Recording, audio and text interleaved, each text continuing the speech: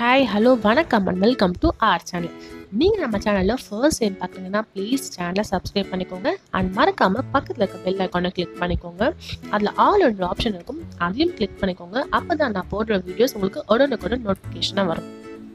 இன்றைக்கி நம்ம வீடியோவில் ஆட்டுக்கால் பாயை எப்படி பண்ணுறதுனா பார்க்க போகிறோம். வாங்க வீடியோக்குள்ளே போய் பார்க்கலாம்.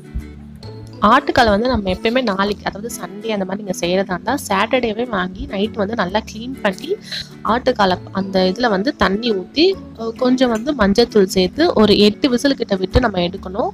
அப்போ தான் மறுநாள் செய்யறதுக்கு நல்லா வெந்திருக்கும். ஸோ இது மறுநாள் இது நல்லா வெந்திருக்கு பாருங்கள், அது ஓரளவுக்கு வெந்திருக்கும். இப்போ நான் அந்த 4 பெரிய வெங்காயம் கட் பண்ணி வச்சுருக்கேன், 3 பெரிய தக்காளி கட் பண்ணியிருக்கேன், பூண்டு தேவையான அளவு, இஞ்சி தேவையான அளவு எடுத்திருக்கேன். ஒரு மிக்சர் ஜாரில் 3 சின்ன துண்டு பட்டையும் 3 கிராம்பு இந்த இஞ்சி பூண்டு போட்டுக்கிறேன். இது கூட 1 ஸ்பூன் சோம்பு ஆட் பண்ணிக்கிறேன். இதை நல்லா மிக்சர் ஜாரில் கிரைண்ட் பண்ணி எடுத்துக்கிறேன் போகிறேன். ஸோ பாருங்கள், இந்த மாதிரி பேஸ்டாக ஆயிடுச்சு. இப்போ கடாயை ஹீட் பண்ணி அதில் தேவையான அளவு ஆயில் ஊற்றிக்கிறேன். அந்த இஞ்சி பூண்டு பேஸ்ட் அரைச்சோம் இல்லையா, அந்த பேஸ்ட்டை இது கூட ஆட் பண்ணிக்கிறேன். இது கொஞ்சம் பொரிஞ்சதும் நான் கட் பண்ணி வச்ச வெங்காயத்தையும் ஆட் பண்ணிக்கிறேன். வெங்காயம் நல்லா வதக்க விடுங்க. இதில் நான் பெப்பர் அரைக்க மறந்துட்டேன். ஸோ அதில் பெப்பரை இடித்து நான் சேர்த்துக்கிறேன். ஒரு 6-7 பெப்பர் மட்டும் போட்டுக்கிறேன். அப்புறம் கட் பண்ணி வச்ச தக்காளியும் ஆட் பண்ணிக்கிறேன். நல்லா மிக்ஸ் பண்ணிக்கோங்க.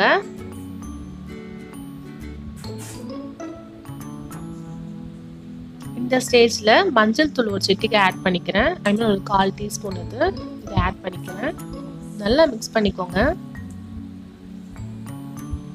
ஸோ இதில் தண்ணி கொஞ்சம் கொஞ்சமாக சேர்த்து நல்லா கொதிக்க விடுங்க. நான் தண்ணி ஆட் பண்ணிக்கிறேன். நல்லா அந்த வெங்காயமும் தக்காளியும் நல்லா மசைகிற மாதிரி வதங்கணும்.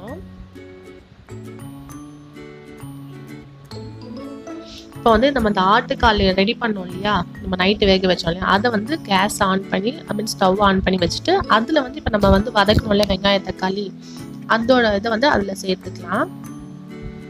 சேர்த்துட்டு நல்லா மிக்ஸ் பண்ணிக்கோங்க. இது கூட நான் 3 பெரிய ஸ்பூன் அளவுக்கு, அதாவது 3 டேபிள் ஸ்பூன் அளவுக்கு மிளகாய் தூள் சேர்த்துக்கிறேன். உங்களுக்கு எவ்வளோ காரம் வேணுமோ அந்த அளவுக்கு சேர்த்துக்கோங்க. நம்ம இது வரைக்கும் உப்பே சேர்க்கல. ஸோ மொத்தமாக தேவையான அளவு உப்பு நான் இப்போ இந்த ஸ்டேஜில் ஆட் பண்ணிக்கிறேன். நல்லா மிக்ஸ் பண்ணிக்கோங்க. இதில் அந்த மிளகாய் தூளோட வாசனை அந்த பச்சை வாசனை தெரியக்கூடாது. நல்லா கொதிக்க வரணும். ஸோ அந்த அளவுக்கு நம்ம கொதிக்க விடணும். நல்லா மிக்ஸ் பண்ணி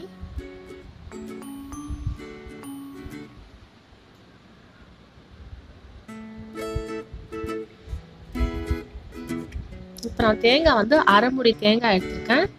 இதை பொடி பொடியாக கட் பண்ணி மிக்சர் ஜாரில் ஆட் பண்ணிக்கிட்டேன். 1 ஸ்பூன் கசகசாவும் சேர்த்துக்கிறேன் இதோட அரைக்கிறதுக்கு. ஸோ இதை நல்லா பேஸ்ட்டாக அரைச்சிக்கலாம். அரைச்சாச்சு. இப்போ நம்ம அந்த பாயா இருக்கு, அதை குழம்பு அதோட இந்த பேஸ்ட்டை சேர்த்துக்கலாம். நல்லா மிக்ஸ் பண்ணி விட்டுக்கோங்க. இது நல்லா கொதிக்கணும்.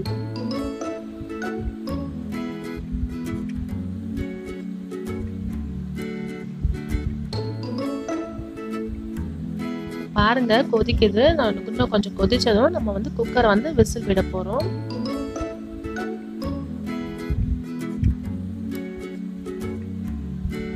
பாருங்க நல்லா கொதிக்குது. இந்த ஸ்டேஜ்ல நான் குக்கர் விசில் விடுறேன். ஒரு 5 விசிலுக்கு விட்டுட்டா போதும். ஸோ 5 விசில் ஆயிடுச்சு. ஸோ அந்த ஆவி எல்லாம், அந்த ப்ரெஷர் எல்லாம் போயிடுச்சு. இப்போ நான் ஓப்பன் பண்ணிட்டோம்.